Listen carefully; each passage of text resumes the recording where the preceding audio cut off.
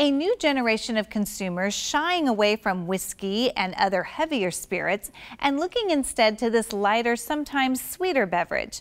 Today, most distilleries are making a lighter, more palatable style of gin with subtle nuances and a softer spirit like G. Vine Gin de France. Here's David Wiley.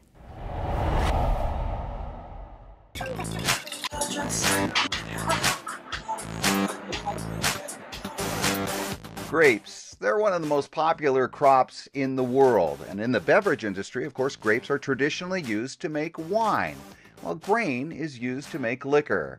But a French distiller is introducing to America a unique gin made with grapes and vine blossoms to create what many are calling a game changer.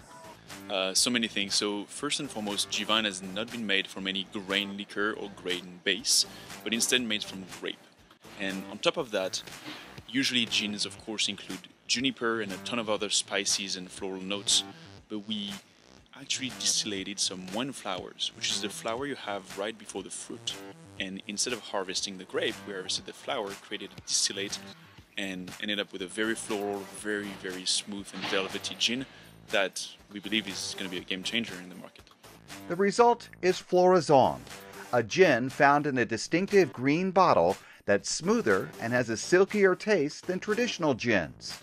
G-Vine is very popular in Europe, and we wanted to bring it first in California and Los Angeles, and are very excited about the impact on the market and to try to shake a little bit all the gin that there is out there with more floral notes, more accessibility for everyone that has a relationship to rekindle with gin in general.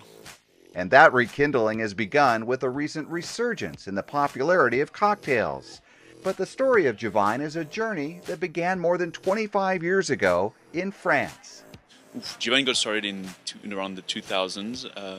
So my father, Jean-Sébastien Robiquet, started first and foremost to work around the grapes for at least 30 years, either in cognac or in wine and across many, many different alcohol that come from the vineyards.